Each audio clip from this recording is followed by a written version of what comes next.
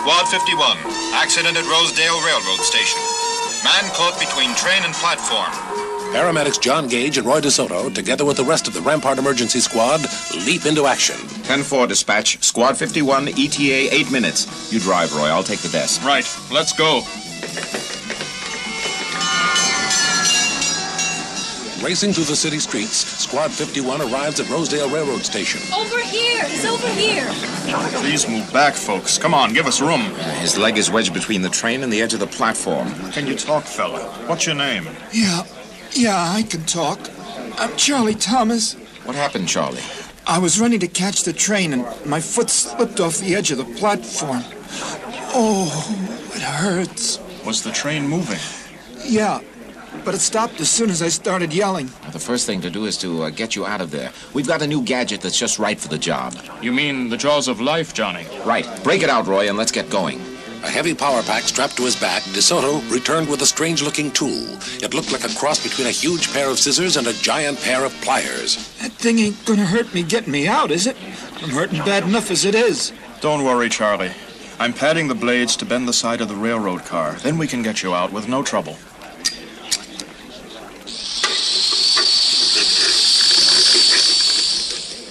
A little more, Roy. He's still jammed in pretty tight.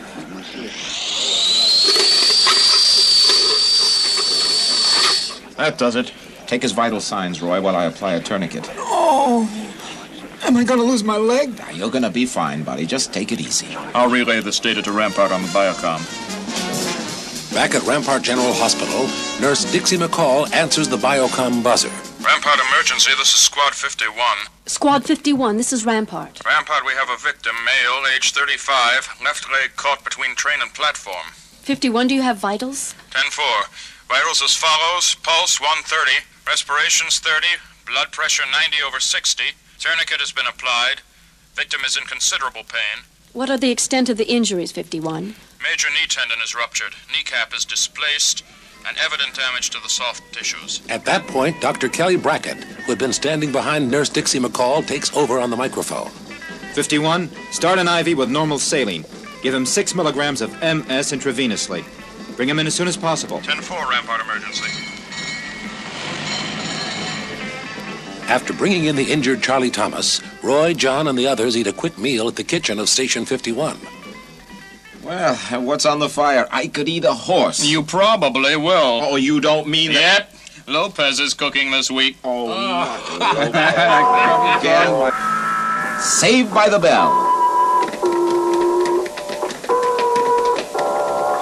Squad 51's next call brought them to a factory. In a freak accident, a woman worker had been severely shocked by faulty wiring. She lay unconscious on the factory floor, a sputtering electric cable throwing off sparks nearby. Somebody turn off the power. Yes, sir. Right away. John Gage knelt beside the fallen woman and examined her.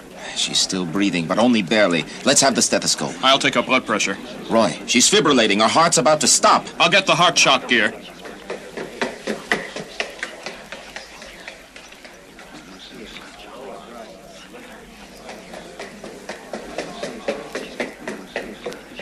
Give me the paddles. Is she clear? Yes. Go. Again. Again. She's not responding. Call Rampart. I'm not giving up.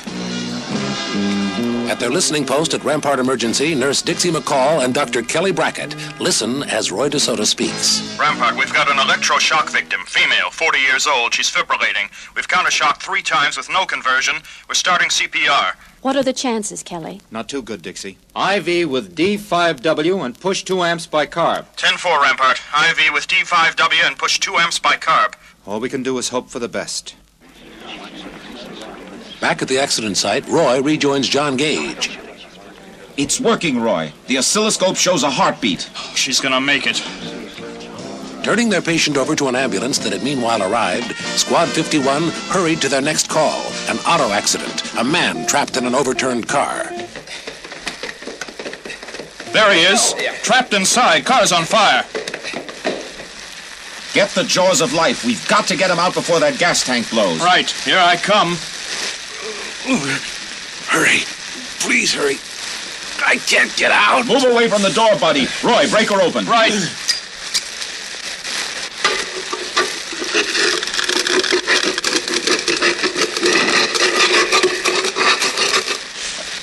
it!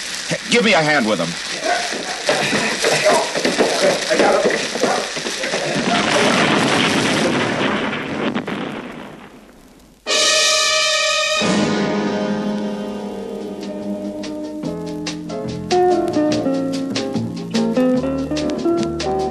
Back at Station 51, a tired crew of paramedics is coming in at the end of the day. I'm tired. Oh, that last one was pretty rough. We got out of that burning car just in time. He was one lucky man, only a sprained ankle. Yeah, thanks to the jaws of life. I'm starving. Yeah, so am I. Let's have dinner. Hey, wait a minute. I forgot. Lopez is cooking tonight. I think I'd rather starve. Okay, you turkeys. So it's not the best food in the world, so what? I don't see any of you volunteering to cook, do I? I don't think it's fair to Lopez to gripe like this. Oh, you're being very thoughtful, Roy, but tell me, what's in that paper bag? Could that be your dinner? Could be.